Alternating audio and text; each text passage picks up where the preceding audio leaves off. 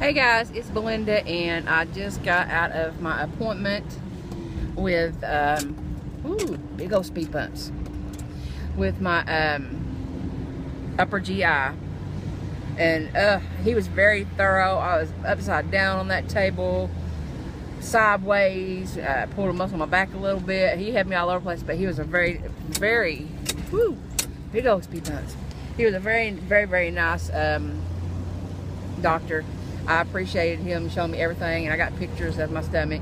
Pouch, from what he can see, has not been stretched out. It's pretty cool looking. Swallowing is good. Everything is moving through my intestines like it's supposed to. The only thing he did find, what he thinks is causing my pain and discomfort, is I have a hiatal hernia at the top of my pouch. And there's not really much they can do for it because there's no ulcers, there's no obstruction, there's no scar tissue, there's none of those things that would cause an issue. He said they could be in the future. He said, but right now, unless the pain gets worse, that I, just keep doing what I've been doing. And that's basically all that he can tell me that needs to be done for it. Really, is that.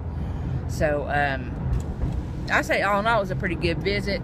It does worry me to have a hiatal hernia because I know how painful they can be, and right now it's not that painful, but it could end up being very painful in the future, and I really don't want that. But then again, who does want pain unless you're a sadist? So so that's how the visit went.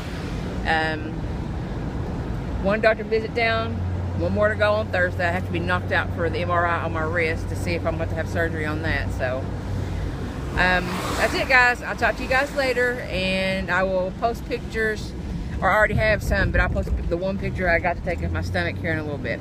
Love you and all. Bye.